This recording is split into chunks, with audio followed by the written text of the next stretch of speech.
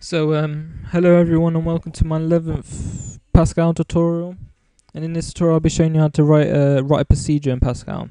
Then I haven't done a video for quite a while now, but hopefully from now on I should be able to upload them on a more regular basis. I'm using a different screen recorder now as well, so I think it does record in a better quality and it doesn't make my computer lag. So we'll just start off with the initial program now. So we're going to write program. What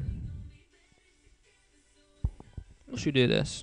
We'll call it. I'll call this +2,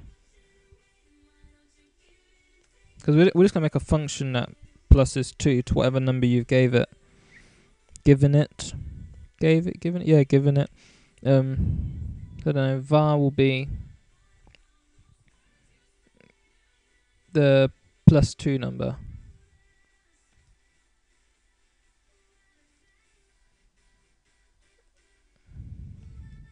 And it's going to be an integer. And then we're going to do that. We're going to write the main program, then we'll write the function after it. But we're going to put it before the main program, if you know what I mean, because you have to do it in order. But we'll just do, for the main program, it's going to be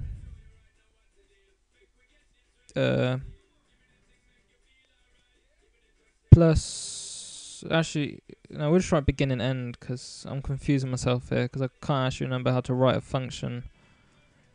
I'm trying to do this off the top of my head, you see. You write function.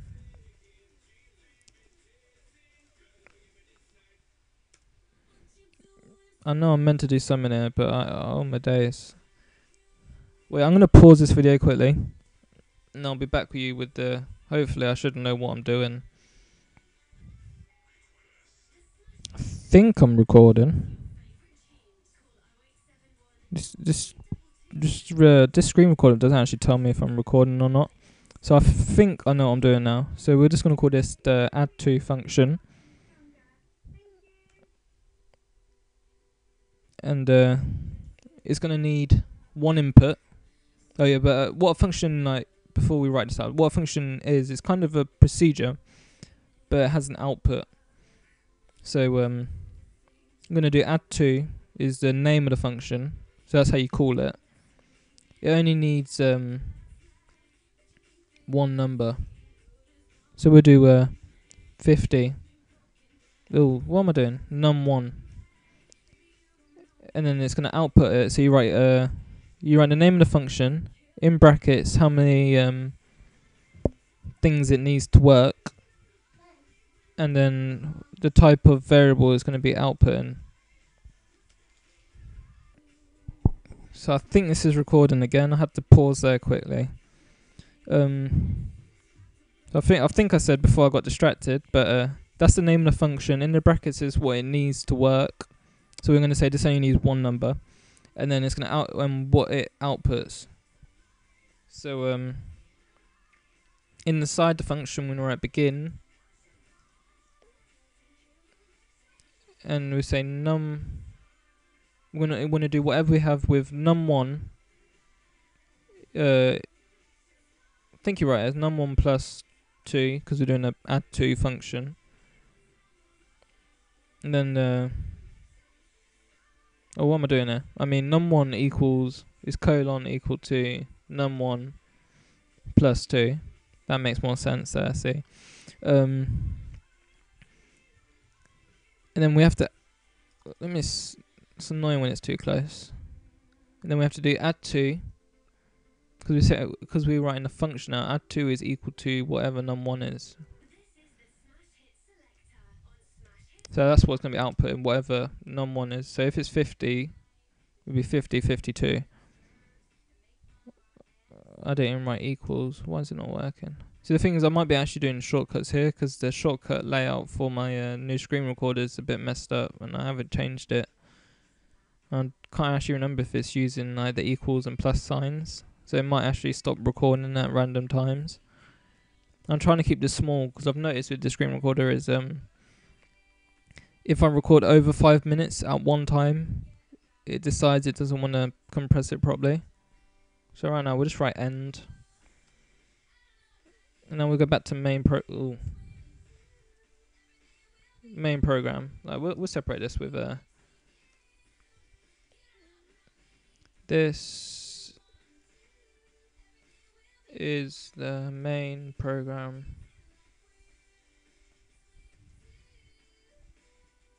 Look at my cool commenting.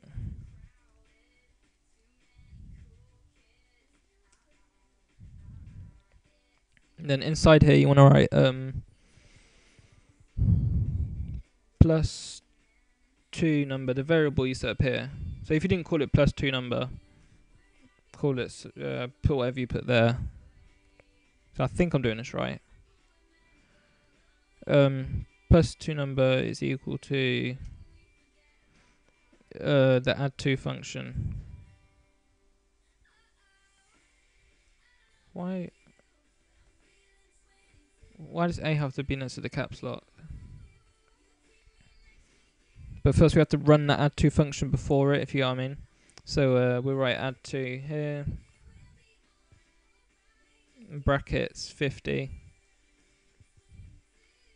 and then I keep forgetting the semicolons. I was doing good at the start. Then we're going to right line. Inside there you want to put the whatever variable you put at the top with the var bit. I think I have done this the right way. And make sure you put a read line to keep the window open.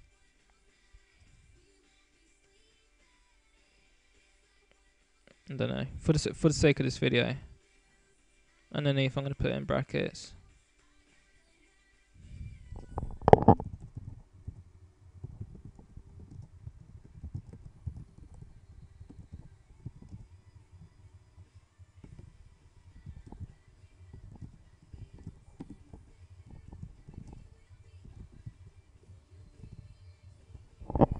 And then we'll just see if this runs. I did make a folder for this, didn't I? In my desktop. Pascal, I don't think that's... Yeah, this should be all my tutorials. So this is my function tutorial.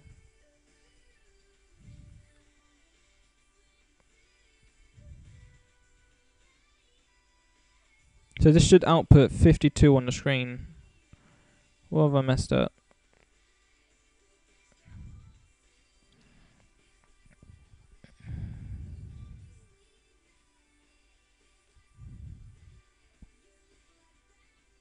Also, I'm going to pause this again quickly. Thing I missed out was num2. You have to actually do it like a proper variable. Num1. I think I'm recording. This is what I hate about this. I actually don't have a clue if I'm recording. Why is it... Oh, I'm going to have to rewrite this. Num1 has to be an integer. My terrible spelling. Colon is an integer. That's what I forgot there. So you have to say num1 is an integer, and you want it to output another integer. Num1 is equal to... Oh, this is gonna be terrible. I hate if your cursor goes like this while you're doing it. This means when you're writing, like... I'll type out something here. And you'll see why it's annoying. So that you have this random text. And say I want to delete the U. You can't actually select in front of the U. You have to click on the next letter in front. And back, like if I'm selecting the U. But usually if you highlight a letter, like I can't remember how you get rid of it. I did know how you get rid of it. But so far you could just close the program and reopen it. But we'll just compile this again. Oh my days. What is this, my bad spelling? We'll do 2 numbers. We'll do num2. See how I'm overwriting that?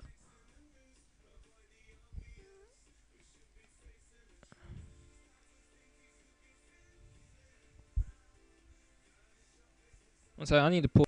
Sorry there again, I'm just looking after my brothers. It's really distracting. So num1, num2 is an integer. In close the brackets, you want an output as an integer. Make sure I'm spelling these all right, because I know my spelling's terrible, but and 50. We'll do 50 plus 50. And then inside it, we'll change this to num1 plus.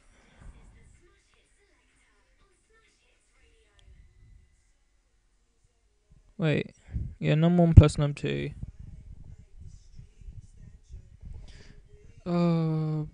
Let me pause this again because I really can't remember this.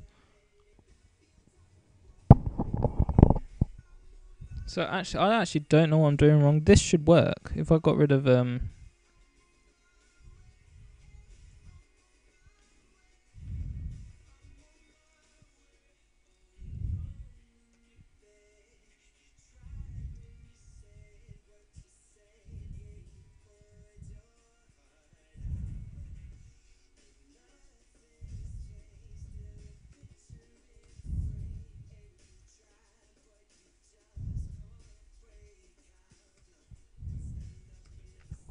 that should work. Sure, that should work. So from I've got two numbers here now. So that should output 52. What? What have I done wrong? Syntax error, colon. What colon? Yeah, colon. Expected but identify integer found. Oh. Don't know, that wasn't the same error I had before, was it?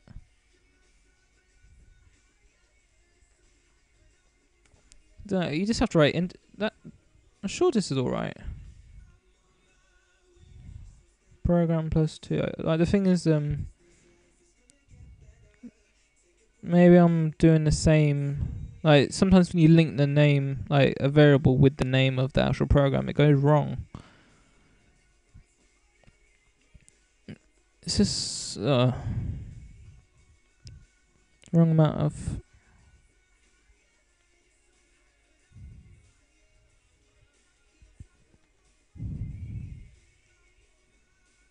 Is that better?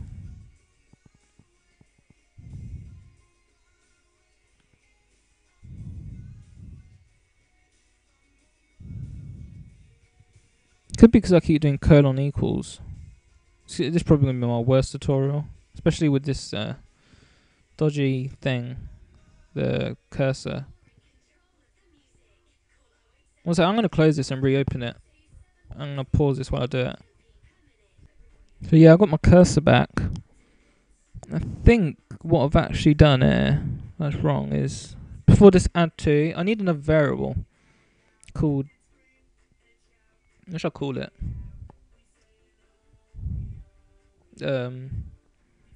Temp, because you don't really need it. So yeah, we're going to add another variable, call it temp with the other variables, and it's temp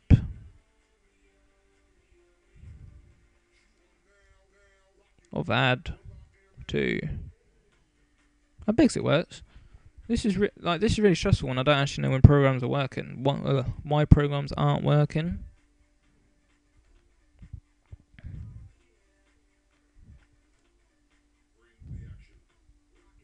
Because like sometimes you write it all right. So that should work. Plus 2 number is equal to temp add 2. Sure, that should work. I actually think I know what the problem was. I'm writing it too big because I'm writing this as if you gave inputted the input yourself. So this line is all right, just in the wrong place. So I don't actually need that temp variable because I'm stupid. We'll forget about that. So hopefully this compiles. Oh my days! What? Have I not put an end somewhere? Yes, read line. False. Oh, yeah. Because I'm writing it like a function. That could have been. So this should do 52 if this works. I'm probably gonna. I don't know. Yeah. So there you go. You got 52. This will just add. Or do whatever you've done in this function here. So you just call. If you write a reason why this is good to use a function would be if you need to use like that kind of calculation multiple times, instead of writing this out all the time, if you have it at the top of your program, like before your main program, or I think procedures can use functions. I get confused, but it helps with it just reduces how much you have to type, because then like if you need to add +2 to, I don't know, 5 different numbers, instead of writing out like this, it'd be essentially that every time. It just shortens it down to writing the function you want to use, then the number in it, and write that in there. So this might have to add in another variable maybe, unless you're resetting the variable. But yeah, that's the end of my video. Hope you liked it. Please like and subscribe, and thank you for watching.